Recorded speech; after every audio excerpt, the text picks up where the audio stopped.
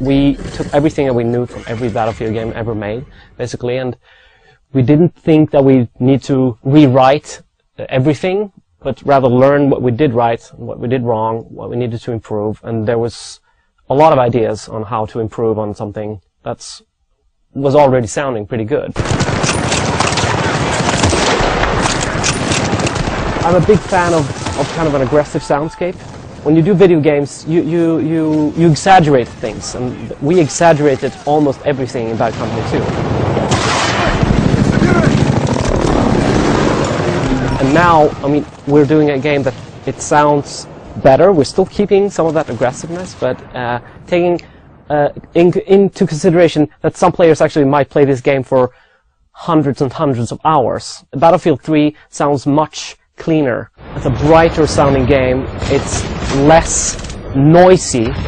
It's easier for the player to locate stuff, to hear what's what, and it's actually a much more accurate portrait. We went to a very big exercise that took part in the south part of Sweden with tanks, helicopters, and just loads of infantry and urban fighting. And we were just in the middle of that fight, and the experience of that was quite powerful and quite intrusive. We're just waiting for the ambush over here to advance. Ben is just over here and Marie is further down, so get distances and all of that while they're progressing here. We adapted to that when we came back. We tried to analyze everything that we felt, and some of the things we thought we knew were wrong. So we took that into consideration and rewrote some stuff and redesigned some stuff when it comes to guns and tanks and just the sheer force of weapons. It's intimidating when you're there. I think just bringing that into your speaker, that's a challenge, but we've done it before and we've improved on it. We're not going for a cinematic sound, actually.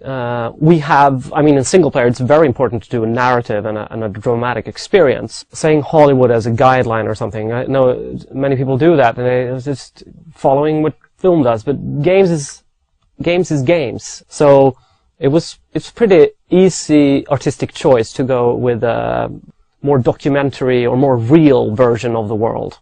And I don't think you should aestheticize it too much. Like, there's so much good in reality, there's so much iconic sounds that you as a player or you as a human being know is there.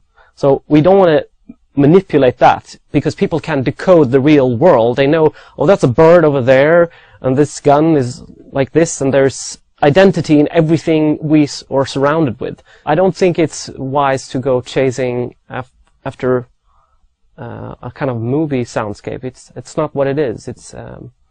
There was a lot of things to learn from Hollywood. There's a lot of things to learn from designers in Hollywood, though there's some really good ones there.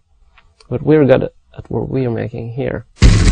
We've used a lot of animals in our games, creating falling towers. We use a lion as a tank.